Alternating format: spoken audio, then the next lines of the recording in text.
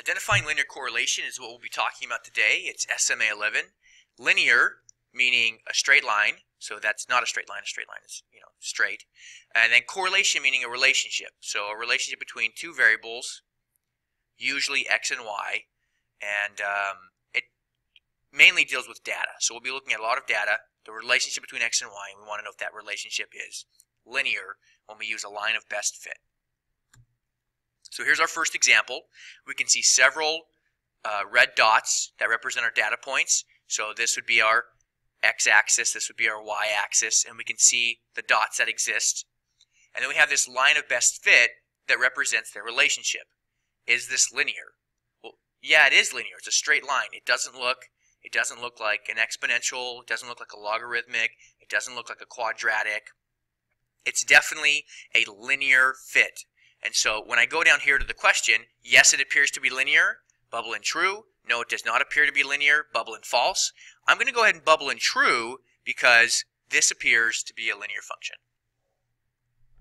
So if we look at this second example, and we're studying the relationship between height and weight, and the data points, and if we draw a line of best fit, which is this line, the line that best fits our data points, does this line look like it's linear? Well, it kind of does, but if you think about it, it goes up, and then it starts to curve a little bit, and then it curves back up. So although it looks very close to a linear line, it's actually not. It's actually a cubic line, right? So if we're answering this question, does it appear to be linear? Well, no, it does not, so we know that it's false. To add and build upon what we've been looking at, we've added an additional portion to the question. So let's go ahead and tackle this one. A study done by Lab Ox suggests there is a correlation between a person's height and their body weight. In order to prove this, they took the height and weight of 9 people and created a regression model from the data. Here is the model. You can see the graph here, and then you can see the model over here next to the graph. Does there appear to be a correlation between the two variables? Yes, there does. As one goes up, the other goes up. We have this nice straight regression line, so we'll just go ahead and type in yes. So let's move on to the second part of this question. Using the model provided, what is the estimated additional weight, and that's an important word, of somebody who is 15 inches more than any other person? Type the answer unrounded. Well, the most weight, or the tallest person that we have on this data point, is 80. So if we're talking about somebody who's 15 inches more, well, 15 inches more than 80 would be, if we extended this line, somewhere like 95. And so what we're trying to figure out is, what is the estimated, or what is the distance right here from the person at 80 to the person at 90? Well, it's really easy to figure that out, actually, because they give us the equation of the line down here. And if we use this part right here, which is the slope, all we have to do is times our slope by the x value that it gives us. So we're going to take the slope, which is 2, and multiply that by 15. So 2 times 15, we know that is 30. So if it's asking us for the additional weight, we know that the additional weight is 30 pounds. Next example. Government A wanted to better understand the relationship between x and y. In order to figure out the degree of their relationship, they conducted a study and used data to draw conclusions as to the nature of their relationship. Here is the data from the study. So we've got the data here in this graph.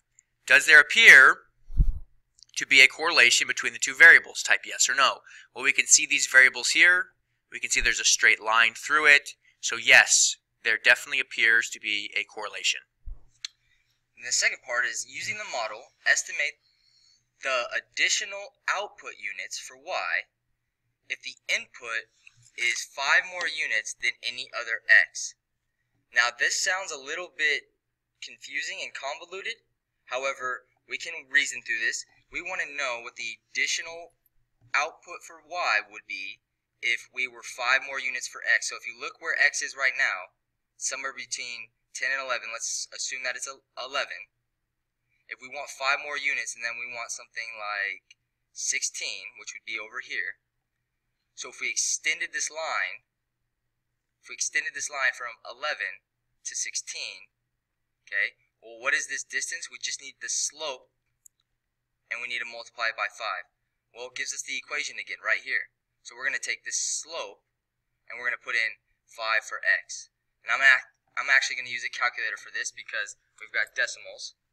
So here we have 1.7565, and we're multiplying that by the additional units, which is 5, and what we get is 8.7825.